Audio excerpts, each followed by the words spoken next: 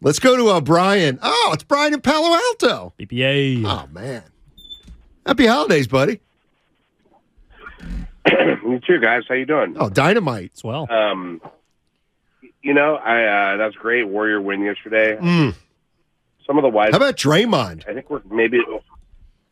he's great. He was unbelievable. I have fully admitted the errors of my prior Draymond take years prior, and definitely I seem to appreciate him more now, while the team maybe appreciates him less. But interesting. I think let's pump the brakes on Wiseman. Like, he was able to catch the ball right and not hemorrhage plus minus on the court one time, right? Like, let's He's averaging 15 a game over the last two. It's progress. I mean, that was, again, awesome that, playing a terrible defensive team in Brooklyn and nobody guarding him for 24 minutes is great. But, let's see him do this where he has... How about this? This is what I'm thinking, Brian. Sorry to interrupt, and you're not going anywhere. Look, it's an 8-game homestand. The things are positive. Let's see what he does. Let's hey, you know what? What do you say let's get back together at the end of this road trip to talk about Wiseman. 8 games. That's fair, right? Let's see how he does during this homestand, rather. Sure, but so let's let that happen. Let's not, start doing this is where Wiseman was supposed to be in year 3, which is not true, right?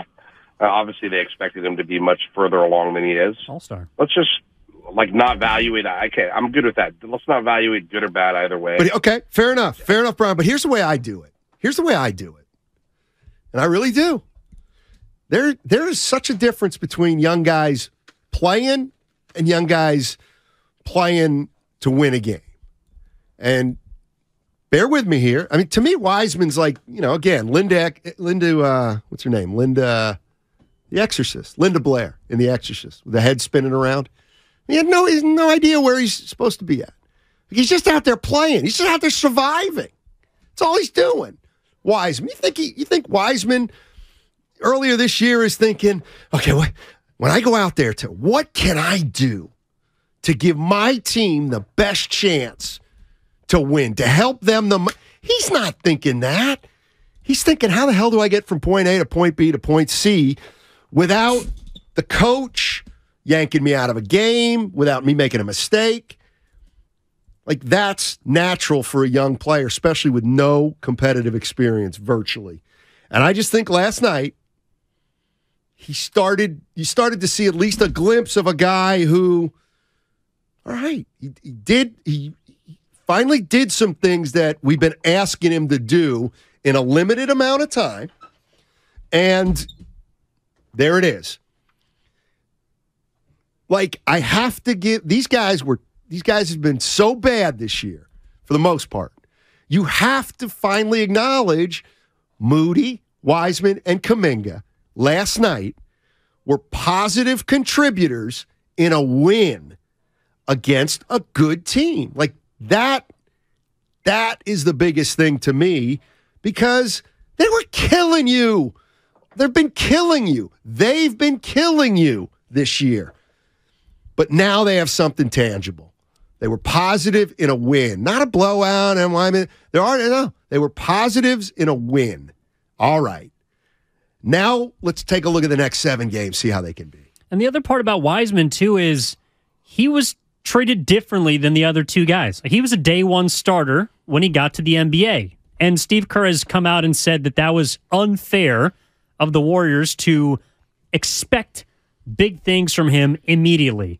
So it's not just the fact that he has, grown and gotten better, but he has had to take more steps back than any of the other young guys on the team just because of what he was given immediately entering the association. So with James Wiseman, yes, he played 8 minutes, and maybe it's much to do about a little, not nothing, but a little bit, not quite something. But that is what James Wiseman's role needs to be for this team. Maybe not the team in 5 years. Right. But the role for this team needs to be, hey, as a backup center, we need a guy that can just bring a presence to the court that no one else can. He has physical tools that no one else does.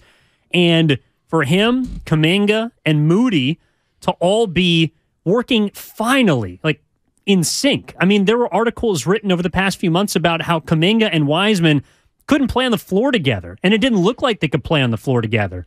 Now at least it looks like it does, and that is valuable for a Warriors team that, as we've discussed, has leaned on a lot of two-way guys to be their kind of young contributors, and there's going to be a point this year in which those two-way guys, because of the limitations of the two-way contract, cannot play anymore. So you need to get them up to speed to the point where maybe they can play 10 to 20 minutes at the end of a regular season game, and maybe even if, God forbid, Draymond Green misses time, God forbid Kevon Looney gets hurt, who seems like you can pencil him in for 100 games a year, then Wiseman's role does become significant, and he needs to at least be able to give you some sort of confidence that he could handle that. Right.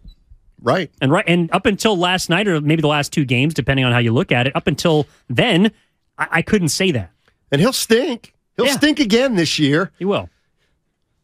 But the question is, Tuesday.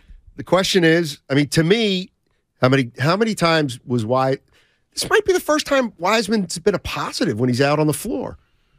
Probably isn't, but the point is how many positives now can he cram onto the floor in the next 7 games? Look, if we're going to kill him for being a negative in a G League game, which some people did, then you also have to be able to acknowledge when he is good, even if it's for 10 minutes.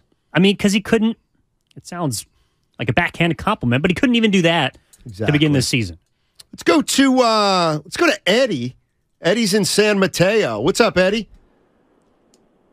Hey guys, great show. I just want to kind of make a couple points about Wiseman. I think everyone's kind of taking light in terms of what his performance in G League, and he scored 30 points in the Nets game. Blowout as it might be, it's an NBA game. Can Damian Jones score 30 points in that game? That's my point there. Yeah. If you go back to the 8 minutes, looking at Wiseman, I agree with your points in terms of you should focus on defense and just being physical, like you did in 8 minutes. But if you look at those 8 minutes, I went back and looked at it.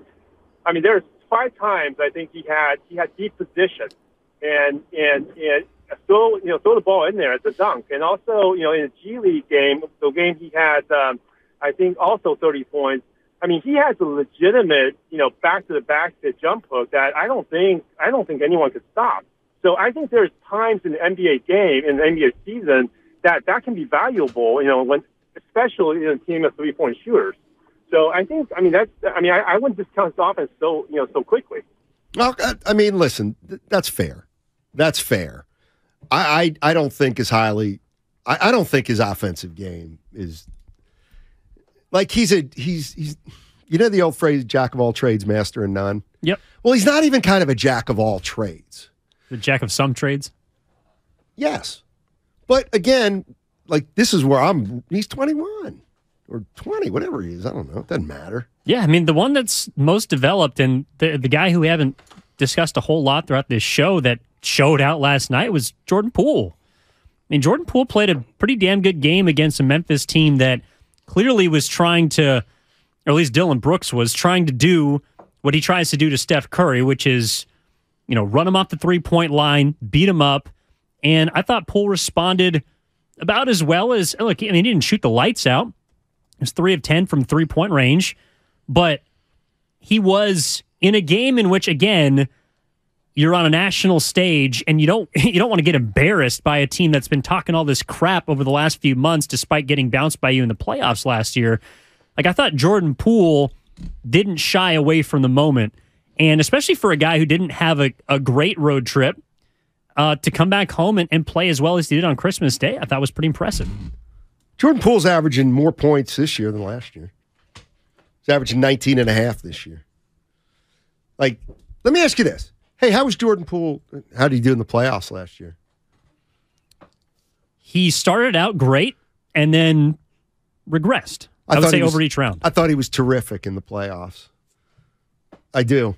Because to expect anything more than that, than what he gave you in the playoffs, like that's superstars do that.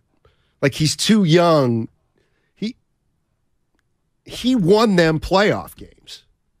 God, let me look at some of these numbers. Okay, this is the guy who's the 27th pick. Let me just throw you some. Okay, first round. Against Denver, he was all-time. 30, 29, 27. Monster series. Okay. Let's go to Memphis. Okay, 31, 20, 27. I'm sorry, right there. Boom. That's a lot of, like for a player like that, like, in other words, if he has 3 more games like that, he's a super, like he's Steph Curry at that point. All right, next series. Dallas. He's got a 19, a 23, 10, 14, 16. Solid.